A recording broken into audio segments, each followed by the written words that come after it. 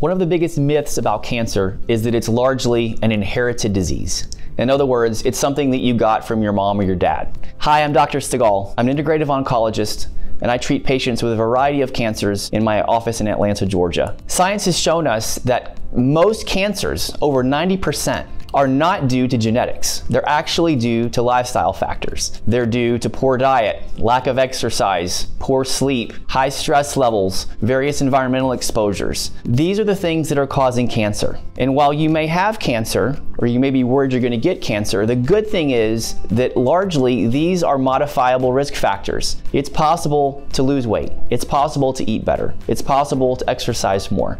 It's possible to reduce your stress. So when I have a new patient in my office, we talk a lot about these things. We don't just talk about treatments. We talk about lifestyle factors because they're very important whether you're trying to prevent cancer or even if you already have cancer. I realize my practice might not be the right fit for everyone, but if this is something that you're looking for, give our office a call. Let's schedule a consultation so we can talk more about your situation, about your diagnosis, and about the treatment you're looking for, and we'll see if it's a good fit.